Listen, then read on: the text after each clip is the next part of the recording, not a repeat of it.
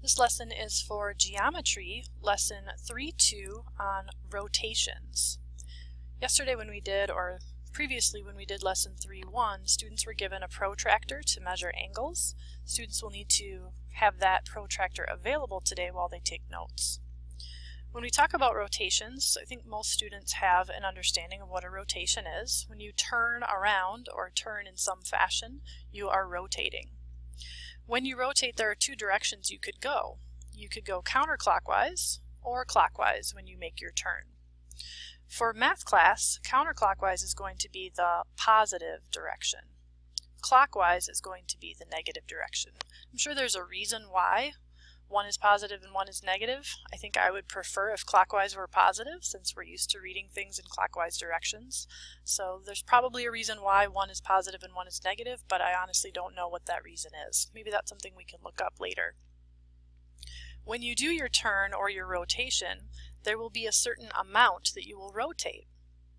And the amount of that rotation is referred to as the magnitude of the rotation. Keep in mind that the magnitude should also include the direction. So if you have a positive magnitude, that means you're going counterclockwise a certain amount. If you do a negative magnitude, that will mean you're going clockwise a certain amount.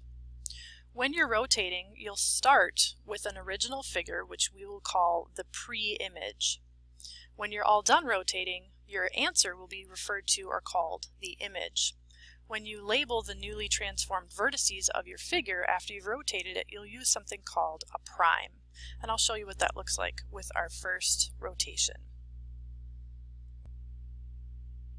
So we are going to do the activity that is in your textbook, page 120. We're going to rotate this triangle, and the triangle is labeled as PQO. PQO here. We're going to rotate that triangle positive 100 degrees, and we're going to turn it around point G. So first, let's just get a general understanding of which way this is going to go. If it's a positive direction, remember that means counterclockwise, and we're going to turn it around this point, so this is the center of our rotation. So our figure is going to go around this direction if we're doing clockwise. Now, if you think about what a 90-degree angle looks like, 90-degree angle looks about like that.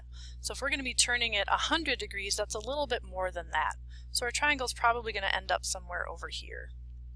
So what we're going to do, and I've written the steps out already for you, is trace the figure if needed. You have it as your handout, so you won't need to trace it in this case. We're going to use some straight edges, so just use the straight edge of your protractor. We're going to draw some rays to connect the center of the rotation to the point that you'd like to rotate. So since this is a triangle, we are going to have to graph, or rotate, excuse me, we're going to have to rotate these three coordinates. So let's just start with the one that's the furthest away from where we're going to rotate. Let's start with point O. So I'm going to make that a little bit larger of a dot, a little bit larger place for me to land my protractor. And what you're going to do is take a straight edge and just draw a straight line through point G and through point O. We're going to use that now to rotate our coordinate O in this direction. So we're going to go that way with it. So what you're going to do is place your protractor so that the center of the protractor is right over point G, and that the base of the protractor covers over the line you just drew. And you want the protractor to point in the clockwise direction. So if I was going to just draw a quick sketch of how my protractor looks right now, it kind of looks like this. So I've got the center of my protractor right here where point G is, and then the curved part of the protractor is pointing towards the counterclockwise direction. And then what you're going to want to do is mark where the 100 is. So I'm just going to get rid of my protractor there, and I'm going to mark where 100 degrees is. And make sure you go past the 90 and mark where 100 is. Now my mark is going to go way over here in my activity, right in where I'm writing the title of the problem that I'm doing. And that's okay, you might end up putting marks where the words are, and that's fine. So I want to now draw a line to connect point G to that mark that I just made that is 100 degrees rotated in that direction. So now I'm just going to connect those two. point G to the mark that I just made. And I'm just using my straight edge for that. Now what I need to do is record somehow the distance between G and point O. So I'm just going to take either the edge of a piece of paper, or if I have a ruler, I'm just going to use my ruler. I'm going to make that mark so that I know that distance just from here to here. So that's my point O. So I'm going to transfer that distance now to the line that I just drew. So point O ends up being about right there.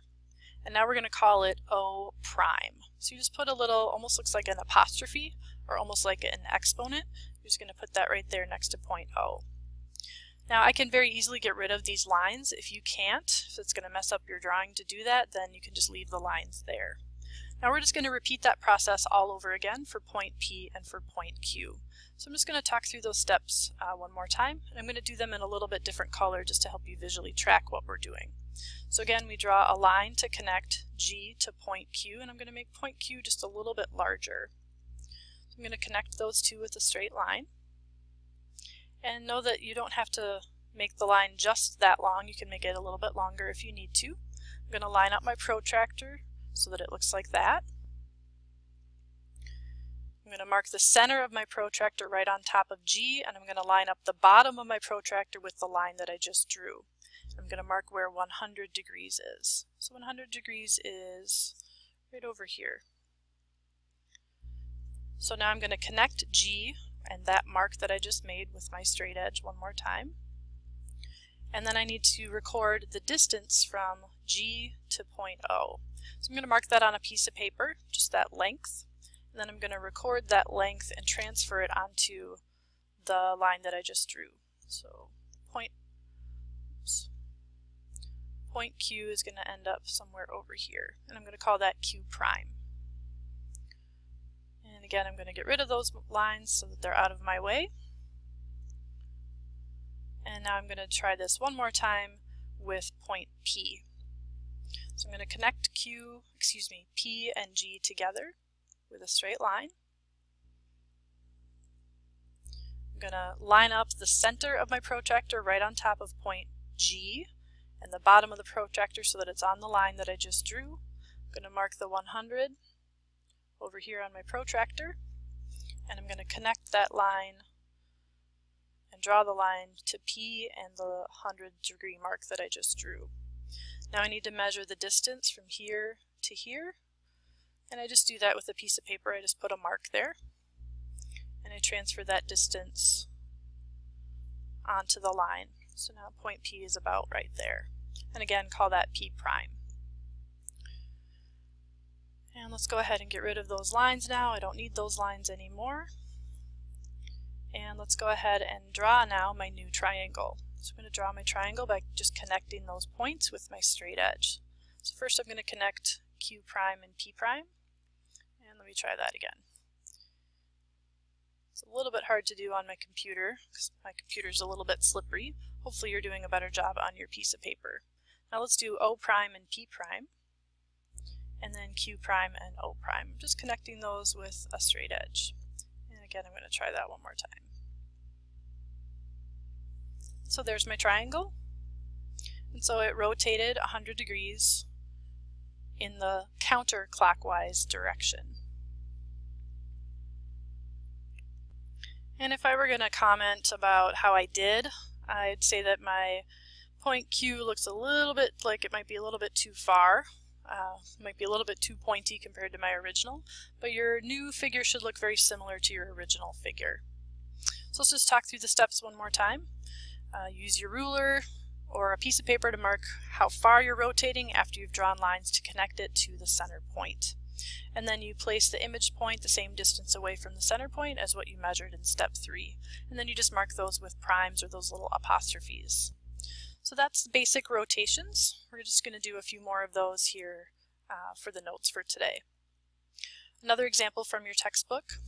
Here we've got a pentagon called penta and its image. You can tell that this is the image because it's got the primes, and this is the pre-image because it doesn't have the primes.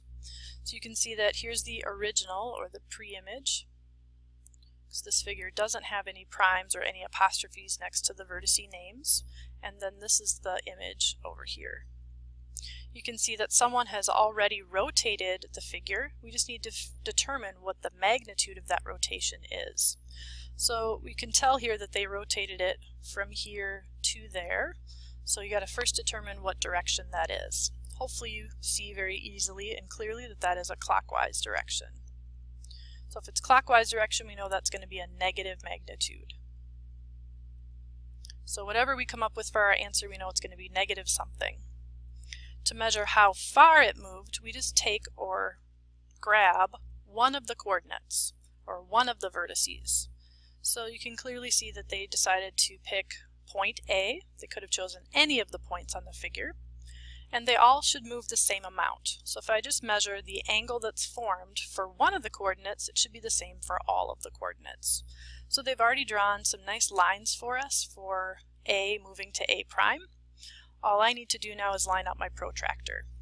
So since I'm moving in the counterclockwise direction, when I line up my protractor, it's going to look something like that.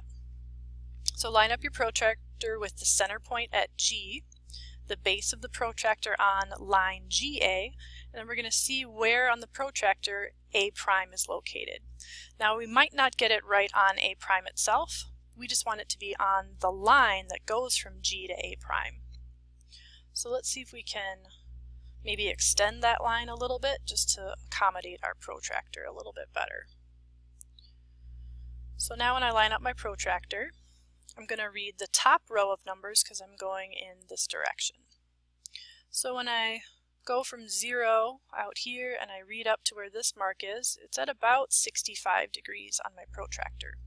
So if I was going to say what I think the magnitude of that rotation is, I would say it's about negative 65 degrees. If you're not feeling very confident about that, you could go ahead and choose another point, maybe like point P, and do the angle measure from P to P prime and see if you get the same answer when you do that. So sometimes the magnitudes will be there already for you and you just have to measure how far it went. Other times, like our first one that we did today, you're going to have to find the rotation itself by drawing the angles and then measuring them with your protractor. So now I'd like students to take a moment to independently practice this. Go ahead and pause the video and give this a try on your own. And in just a few seconds here, when you hit play again, I will reveal the answer. And so here's the answer. I know that my answer is not perfect. Like I said, it's super difficult for me to actually do this on the top of the computer screen. If I did this on actual paper, it would be much easier for me to show you the steps. But it does look very similar to the original. I've kind of got more of a pointy end where L is, and I labeled all my new points as primes. Make sure that you did a counterclockwise direction, and it should have been about 60 degrees, so it ends up turning up to kind of this upper quadrant. So there's one more here that I'd like students to try right now for part of the video and for taking notes today. Again, this is another one where the two figures have already been, or the figure has already been rotated. You just have to determine the amount or the magnitude of that rotation using your protractor. So again, I'd like students to give that a try independently and then pause the video first, try it independently, and then I will have you restart the video when you're ready and you can see the answer. And so if you notice here, the A is moving to A prime, so it's moving in the clockwise direction. So that's actually going to be a negative answer. When you line up your protractor, it's going to look like that, and you'll find that this number is about negative 115. If you said about negative 120, I'd probably accept that as well. So something in the negative 110 to negative 120 range is what I'd be looking for there. Remember that you don't have to just connect P to A prime, you want to connect a line through them, and then extend it so that you can see where they cross each other on that protractor. So a lot of the questions in the homework have you trace pictures and then go ahead and rotate. So what I've done for you on your notes for today is I've photocopied those or printed those for you. So you can easily just go ahead and start working on numbers 2, number 3, and number 4. There's 2 figures in number 4, so I put it there for you twice.